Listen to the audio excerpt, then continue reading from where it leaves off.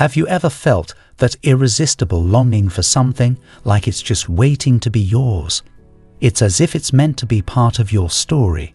Your intense desire is the initial spark in the manifestation journey. But remember, sheer longing isn't always sufficient to will it into your reality. In this video, you will discover exactly how to assume that your wish has been fulfilled. That's the key to manifestation. When you apply the law of assumption to your life goals, you're essentially pulling a mind trick, but in the best way possible. You start fooling your mind into believing that everything you want is already in your grasp. Instead of just talking about what you desire, you dive into the actual feeling of having those things. The law of assumption challenges you to experience the emotions of achieving something as if it's already done. So here's the deal for you. Set aside some time to feel and embody the emotions of your success. It's like practicing the art of radiating the energy of your achievements all around you. By immersing yourself in those successful emotions, you're paving the way to make that success a reality. It's not just wishful thinking. It's about becoming a living, breathing manifestation of your goals. So, let's dive in and explore how you can create that powerful assumption within yourself. Ready to make it happen? Let's explore how you can turn that desire into a force that brings your dreams to life. The first step for you is to dive in, and you probably know me well enough by now. Whenever I'm stepping into an imaginal act or trying to conjure up that inner experience of having my desire, I close my eyes. You can call it imagination. I often refer to it as the inner world. Now, you're going to use your mind, your thoughts, and your feelings to immerse yourself in what it would feel like if you were the one already living your desire. Let's break it down with two examples: money and relationships. So, if you were manifesting money. So here's what you do. Close your eyes, bring your awareness within, and start conjuring up that feeling. Let's take money as an example. Imagine right now what it would feel like to have $10,000 in your bank account. Don't get too caught up in the specifics. You can keep it general. Picture yourself with that amount in your account at this very moment. What does it feel like? Maybe it's an expansive, abundant feeling. There's a version of you that already possesses this desire. When you step into that version of yourself in your imagination, you'll notice a distinct feeling, especially if you're currently facing financial constraints. Transitioning to the imaginal space of having a substantial amount in your bank account can be liberating, expansive, and downright exciting. Now, here's the key: capture that feeling. It's crucial. When you're in that imaginative state, you're embodying the version of yourself that already has what you desire. So catch that feeling. It's like you're honing in on that bullseye, the ultimate result. There's this unique feeling tone, almost like a vibe, associated with your thoughts but distinctly tied to having your desire. It's as if you're zeroing in on a target, and once you catch that feeling, it's fantastic. Let's say it's having 10 grand in your bank account. It feels expansive, open, and downright exciting. So, imagine catching that feeling. You've hit the bullseye. You've landed on the assumption that your wish fulfilled, living in the end. It's like tuning into a very specific frequency of having your desire. Now, the trick is to keep returning to that feeling, that inner experience, as much as you can. Why? Because the more you revisit it, the more it becomes a dominant state within you. You're evoking the feeling of your wish fulfilled. Let's dive into the relationship realm, whether it's with a specific person or someone new. Close your eyes and venture within.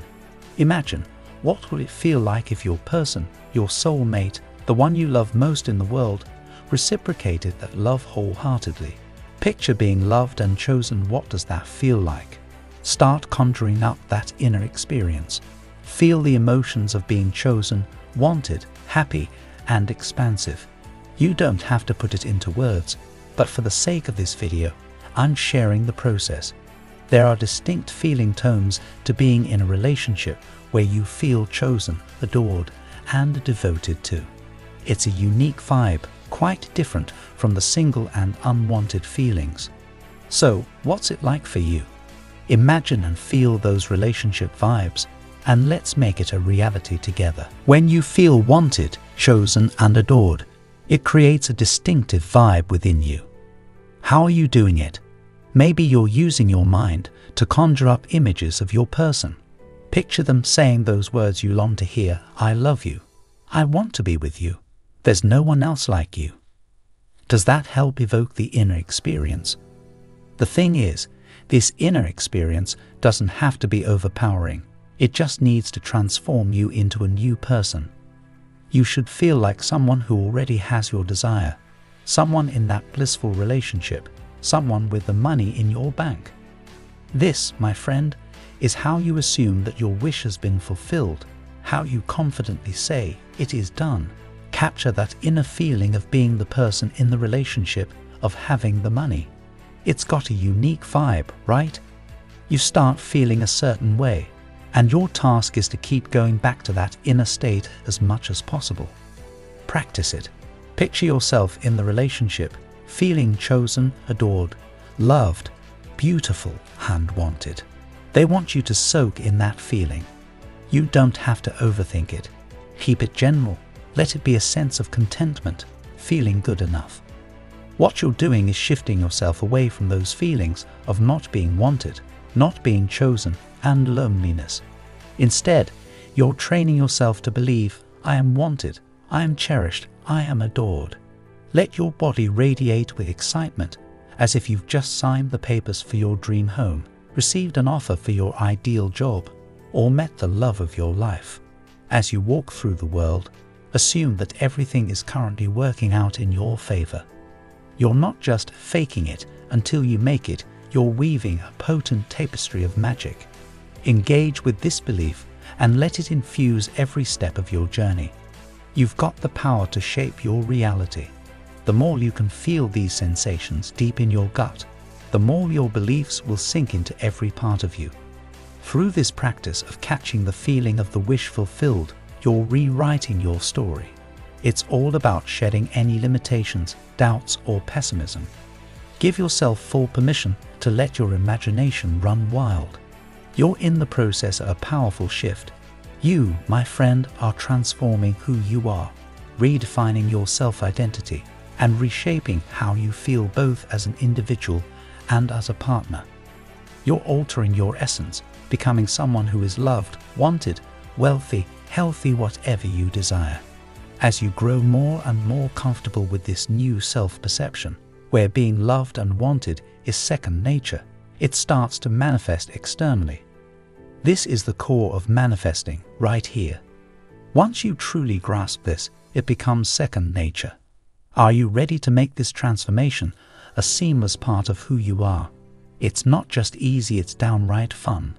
So for you, it's all about diving into your inner world and conjuring up that magical inner experience of having your desires. Remember, everything is within your reach. There's nothing off limits.